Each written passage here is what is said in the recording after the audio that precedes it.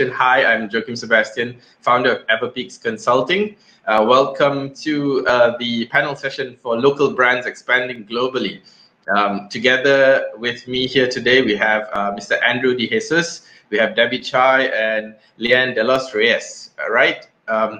Each of them represent a very specialized, focused kind of entrepreneurship journey, different entrepreneurship journey, and we'll be asking them some critical questions about how they expanded their brands globally, right? So we have different businesses from breast milk-based businesses to fashion and beauty and into furniture, right? So different categories here, and they all have deep insights about the business, and we're very happy to have each and every one of you here today.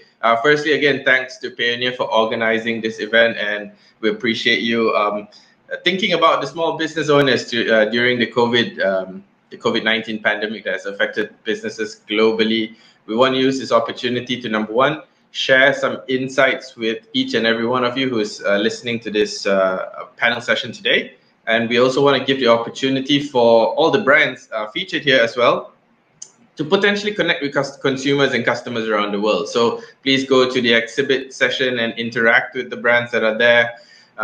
It is a very trying time for a lot of businesses here today, and we hope we can get your support as well. So without further ado, I'm going to start the introductions with myself first, what I do in my background, and then we can go with Mr. Andrew, then we'll continue with Leanne, and then we'll go with Debbie. Is that okay, everybody? Sure.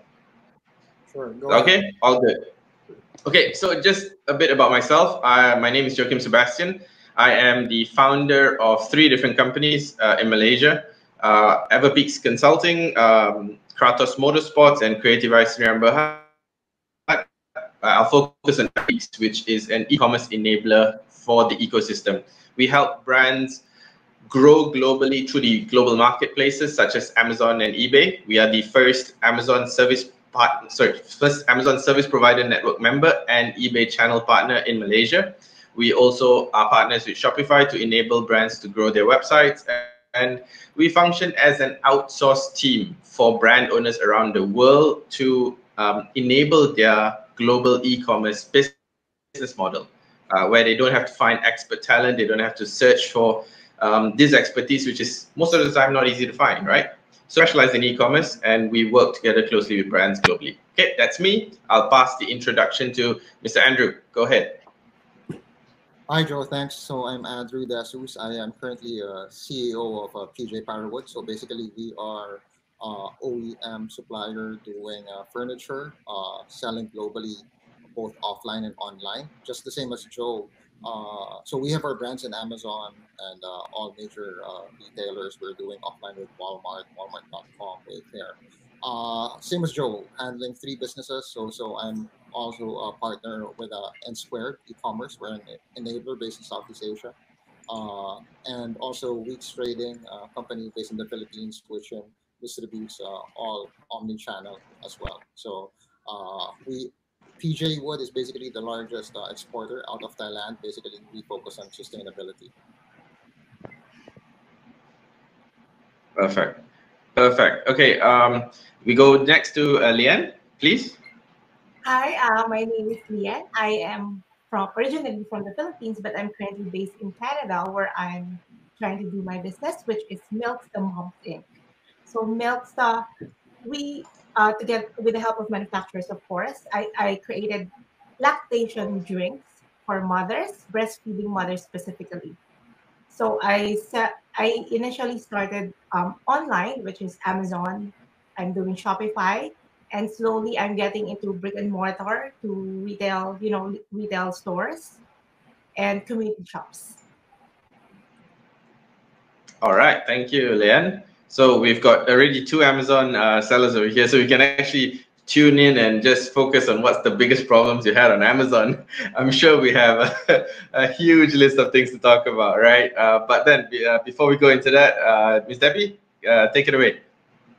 Thank you. Hi, everybody. Thank you for having me today.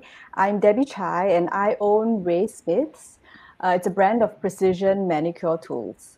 So before this, I spent a decade as a business news reporter and editor, and that career took me most recently to New York City, where about 70% of everything that I bought was purchased online. So at the time, I rarely needed to walk into a brick and mortar store unless it was to try on some shoes or to have a meal at a restaurant. So when I returned to Singapore, where I'm from, I had the opportunity to learn firsthand about the manufacturing of cuticle nippers. And that was how I started selling nail beauty tools. And I knew that I needed to find a ready worldwide audience for my products. So I chose Amazon as my e-commerce platform. So that's me, Amazon as well. That's about 6 years ago. So now I sell on 11 Amazon marketplaces around the world. I mainly source from Vietnam and China, but I'm always on the lookout in other countries for high performance products that are just a little bit better than what is widely available. Awesome, awesome. So some sourcing strategies that Debbie has already started to share with you guys. So stay tuned. I'm sure there's a lot more insights that each of our esteemed panelists will be able to share with you throughout our conversation here today. So I'm going to kick the ball off straight away. Let's dive in deep. We don't want to waste time with the attention that we're getting with this panel. So let's go straight into it. So Andrew, first step in expanding globally, what did you do to actually enable export sales for your business? So like Joachim, so we started basically as a B2B OEM supplier for all these major retailers. Then our goal was to set up our own brand.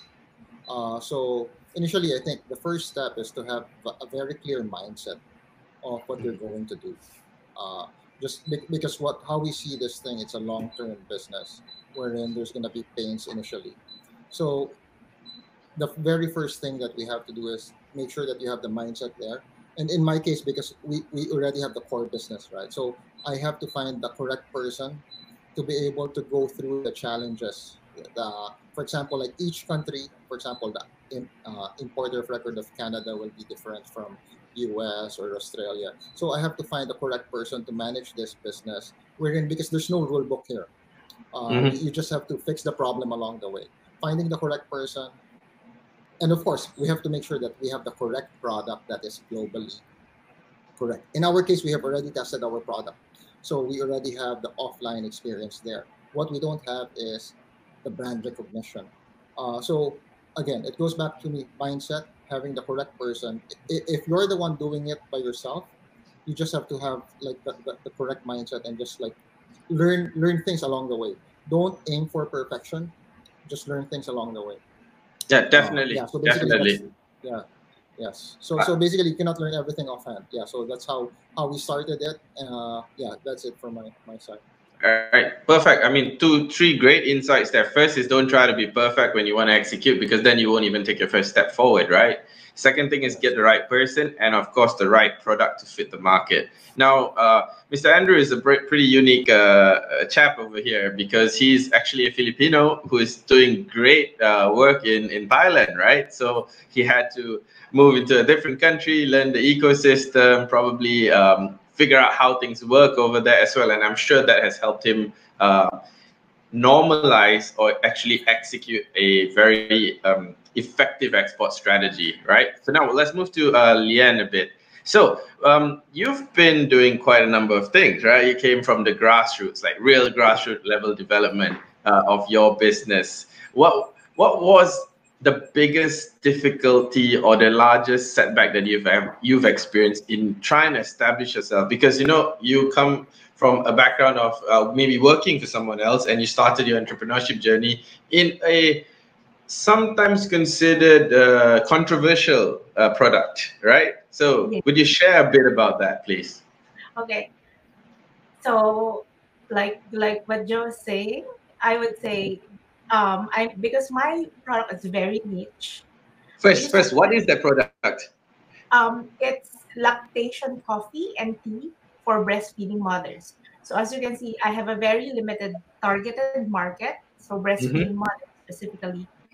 And dealing with food in the first place is kind of tricky, especially if I'm very sure working with food even locally is difficult. What more like bringing food to the US, bringing food to Canada, which is I would say it's like the most difficult part of it.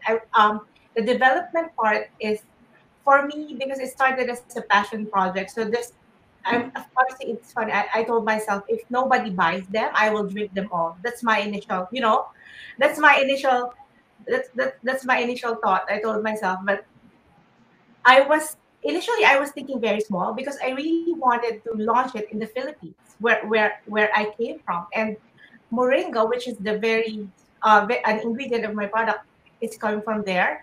But when I thought about, I started doing my research. I started to know the U.S. market. Oh, people are starting to know moringa.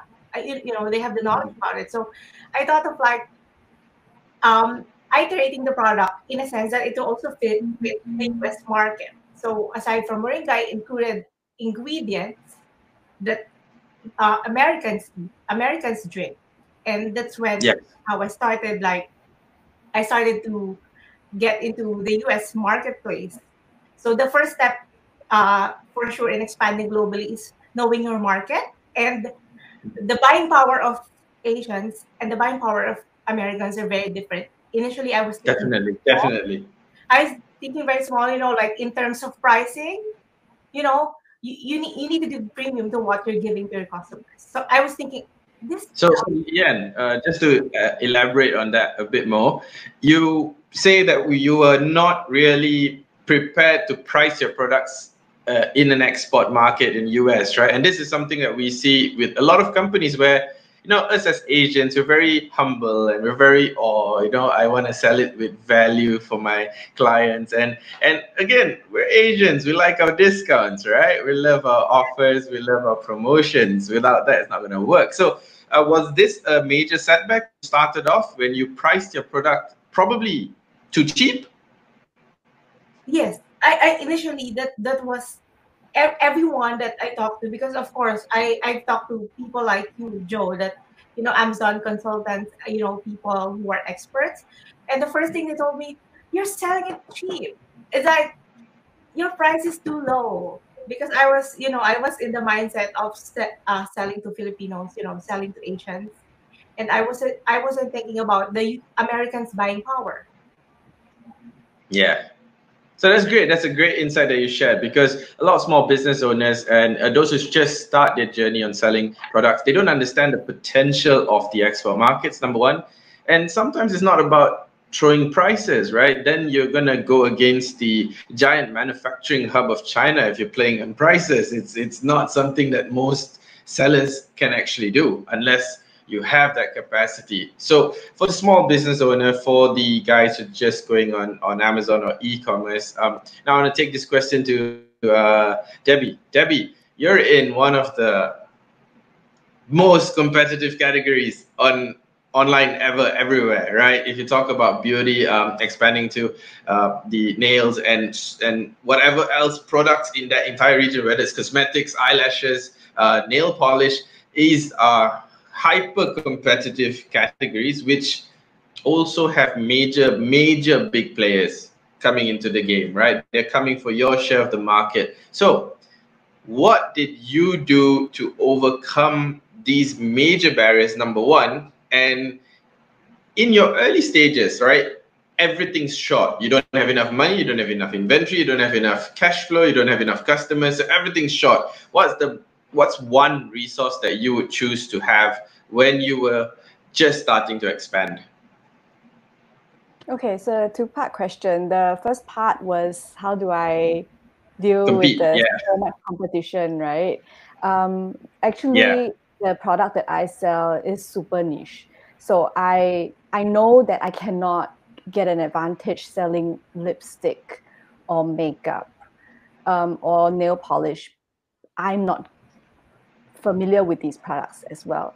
But I'm familiar with the manufacturing of cuticle nippers, which are stainless steel cutters.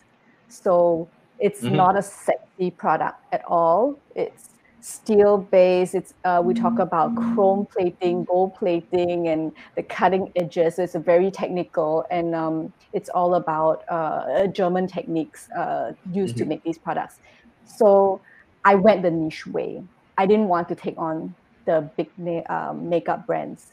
So that started me off, and now when my brand becomes a little bit more established, then I can put in some more common products like nail polish, for example, and to expand my range of nail beauty tools.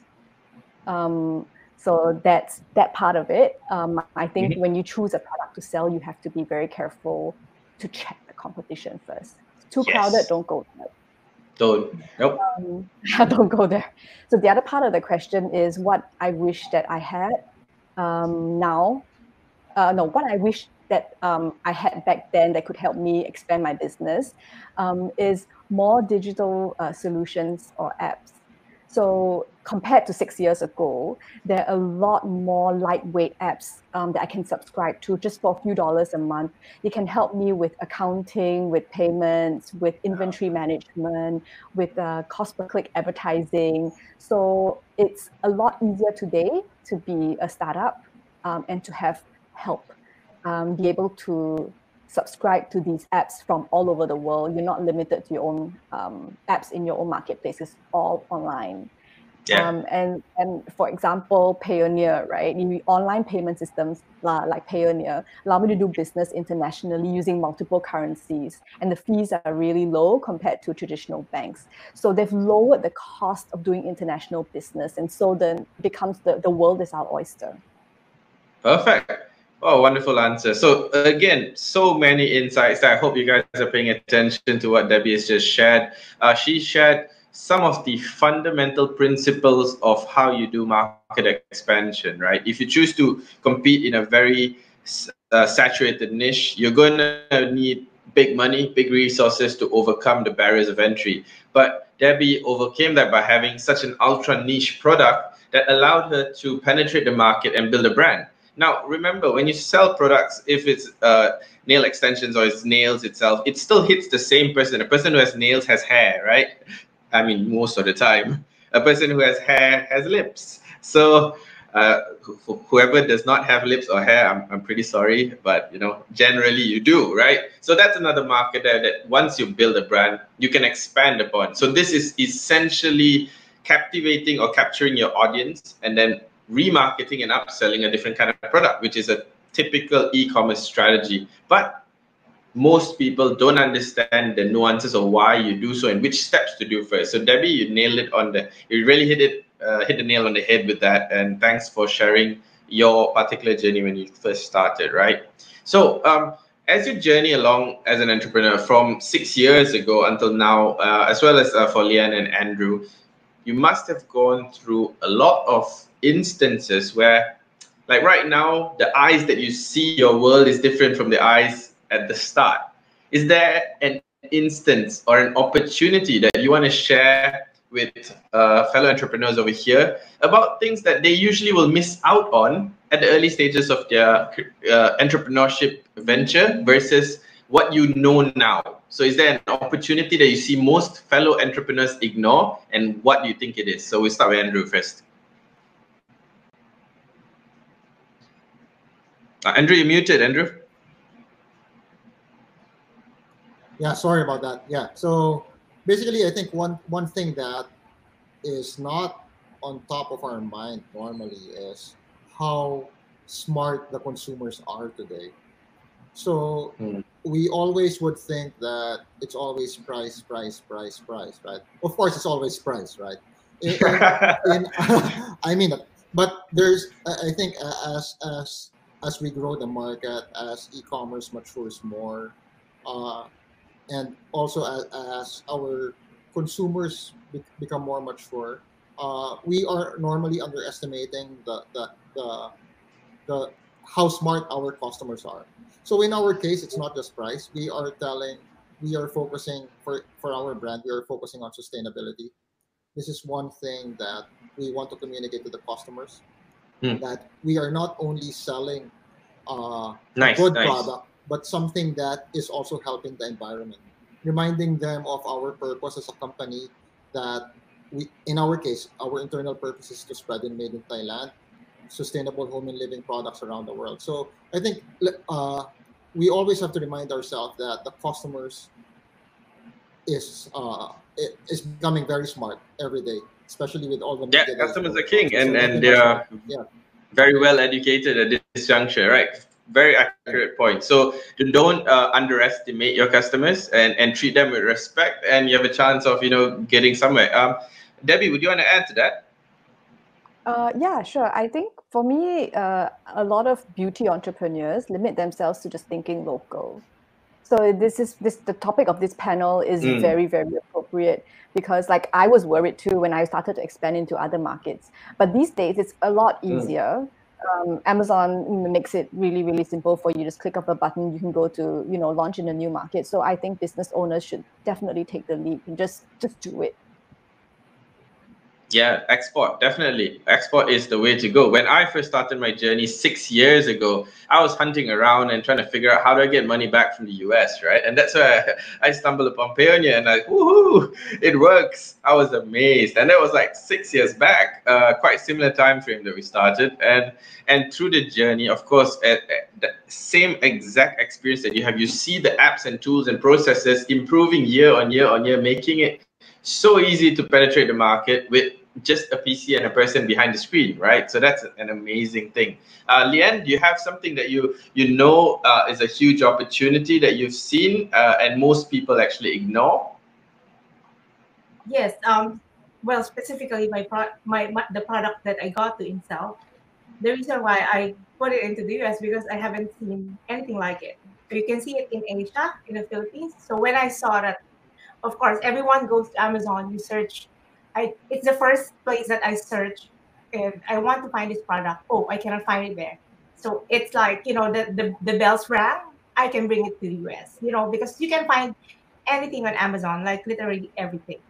But Yeah. in terms of what I wish I knew before I even started, I cannot stress this enough. You have to start it right from the start. When I say, because I'm starting very small, I try to bypass some things like licenses, the banking, like I think Debbie were mentioning about the currency exchange. That was like a trap that I came to in the beginning. It's like when I started Amazon, it's I was living in Singapore then. Going to my Singapore bank, it's getting when it goes to the Singapore bank, it gets lower, like the value because of the currency exchange. That's when I actually stumbled upon Pioneer. I use Pioneer because when you use Pioneer, the money goes straight into the account with with very minimal fees, and you get it in US dollars, which is the same money that I pay to my suppliers. Exactly. So that was one of the core value propositions that a lot of people don't understand, even about Payoneer, right? Because Payoneer transacts your financial transactions when you withdraw from Amazon at mid-market rate, and they're very transparent about the fees and things like that. So other competitors, I'm not going to mention who they are, of course, don't do that, and they hide a lot of the fees in the conversion rate, and people don't understand and don't see it, so they don't realize that that's a huge differential factor there. Very fair point. So now let's tune down from all the business stuff. Let's talk about being an entrepreneur itself. So all of us here are, had the struggles of starting a company, hiring people, growing a team, not affording to pay yourself while you pay your staff. Has anybody gone through that as well? Yes. I'm pretty sure. Yeah, it's a pretty standard entrepreneur journey, right? So it's a lot of times quite tough. It's a very tough journey, and a lot of times quite lonely, right? So what did you do to keep yourself motivated through these kind of situations? Like, Leanne, you started your business probably off the back of working a full-time job, right? Yes.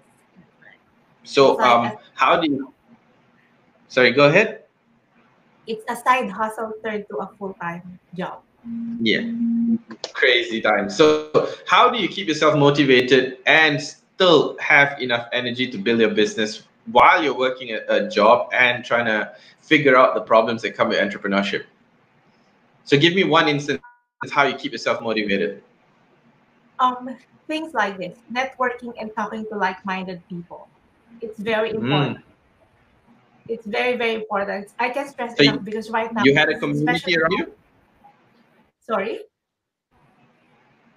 You had a community around you to support you during your time when you first was doing this? A community, I mean a group of friends, or maybe people who are doing business as well? Yeah, people doing business. I cannot count how many Facebook groups I have joined in, ask questions, get consultants. Mhm. You know, it's like we talk to anyone, anything you think can help. Of course, you don't need to you take on everything that they say, but you know, it's very important you're open to all possibilities. You know, like Joe, like you've mentioned that you do consultancy, Mhm. which is one step that I also took before because it's very helpful. Amazing. Thanks. You support all consultants like us, I guess. Debbie, what's your take on how you keep yourself motivated through the tough times? Beauty is not an easy industry. I give hats off to you. So how do you keep yourself motivated? This is a pertinent question for me because when I started my e-commerce journey, I didn't know anybody who had succeeded in it personally. I didn't know anybody personally. So I depended a lot. Yep. It's quite basic. I mean, I depended a lot on my family and my close friends, and they've just been supportive because they believe in what I'm trying to do. But in the past year, I've met and connected with a lot of other entrepreneurs who are in the same boat, and we share insights and we encourage each other along. So like talking to people like you guys is really reaffirming. Great, perfect. You see, a lot of times that even all of you who are listening to us today, we're not just a face, right?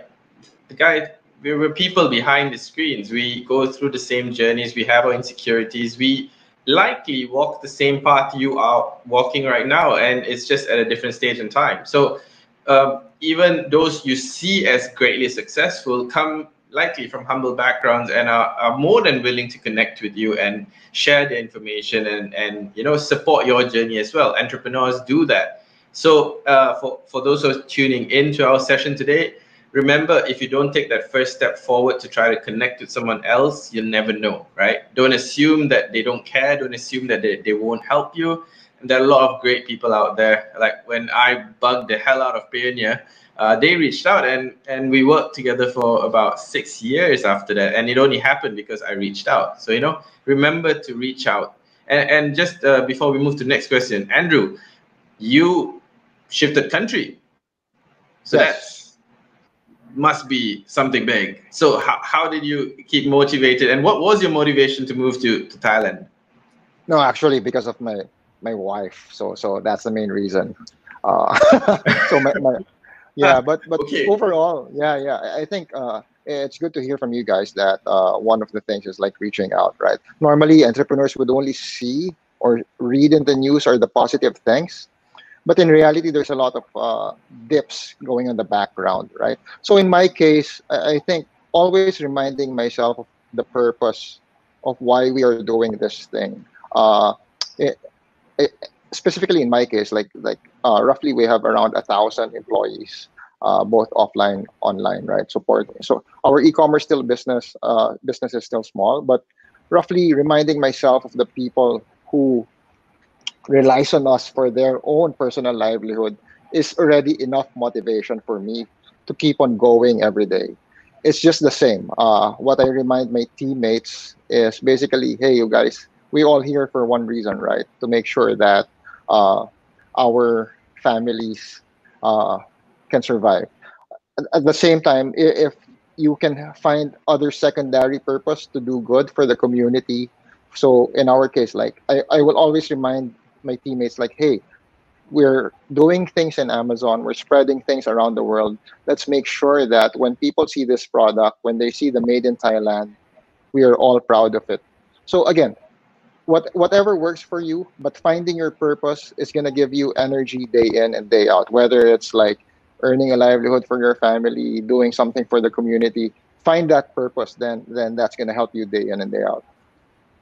Perfect. That's strong. That's strong. I mean, motivation from within is always the strongest, and to build your sense of self based on what you do for others, again, is a noble cause. And there are many entrepreneurs who share that spirit. They are not there to just get a quick buck. They're not there to just get rich. They're there to build a life together with themselves and their team. So sometimes it's hard to talk about translate that. Sometimes the team doesn't know, sometimes the economy doesn't know, sometimes market doesn't care. But that's what the journey is, right? Being an entrepreneur, you're breaking the iceberg, you're battling your own journey there, and it's tough. It's tough, right? So we're running short in time. It's been an exciting panel here. So I'm going to end with one last question to each of you guys there, and we'll start with Debbie for this. What is your one best advice to give to attendees who are looking to expand globally? Now, don't overlap with what you've said in the past. Something that's close to heart, something that you feel personally about your journey in entrepreneurship. Each of us have paid the price in blood, sweat, and tears to get to where we are right now. I believe each of you have as well, from your journey and from your stories that you've shared with us. So choose one piece of advice and let's share it with our attendees of the session today. Debbie? Yeah. My advice is to do your due diligence, to do your research, so that you reduce the likelihood of facing any obstacles or any selling friction. And then once you do your research properly, don't wait, just go for it. Start your business, expand. Perfect. Exactly. Do your due diligence to reduce your risks, minimize your losses, do your homework. Don't just jump in, but then don't stay doing research your whole life, right? Because then you don't move. So that's a strong point there. Leanne, would you want to share yours? In my case, seek help, but make sure it's the right one. Like, you can find all the help you can see online, you can learn everything, but it's sort of a due diligence process as well. Make sure that you're getting the right help. Perfect. Exactly. And everybody online has an opinion, right? Everybody wants to tell you what to do, but you choose the right people to listen to. That's very key. And that's part about building a community and something that, places like Payoneer do well. So they bring many people together under a different umbrella of fintech, but these are entrepreneurs, right? And they're somehow validated because, hey, the Payoneer users, they somehow have achieved certain number of sales. If not, Payoneer is not going to invite them to speak, right? So, these are things that you can listen to, or your local communities or your local figureheads in entrepreneurship. Great advice. Okay, Andrew, would you want to give your piece of advice to the attendees? Yeah, so I think we've talked a little about like building a good team and then going through the dip. So, but I think that my bottom line here is test your assumptions. Test your assumptions. If it doesn't work, it's okay. Move on. Don't be afraid of mistakes. Mistakes will always happen. It's how you react to mistakes. Exactly.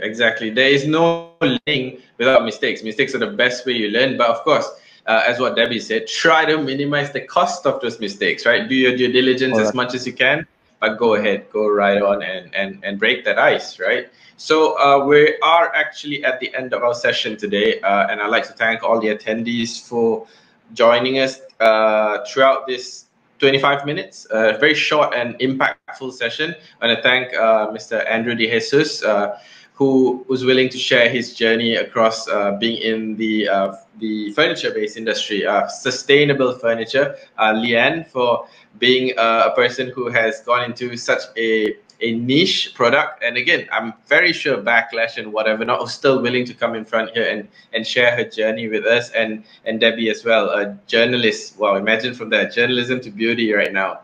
So a different take. I hope you guys remember their names, connect to them on LinkedIn, ask some questions, and of course, reach out if you're within their ecosystem and talk to them. I'm pretty sure they can connect you with a lot more people that can help support your journey.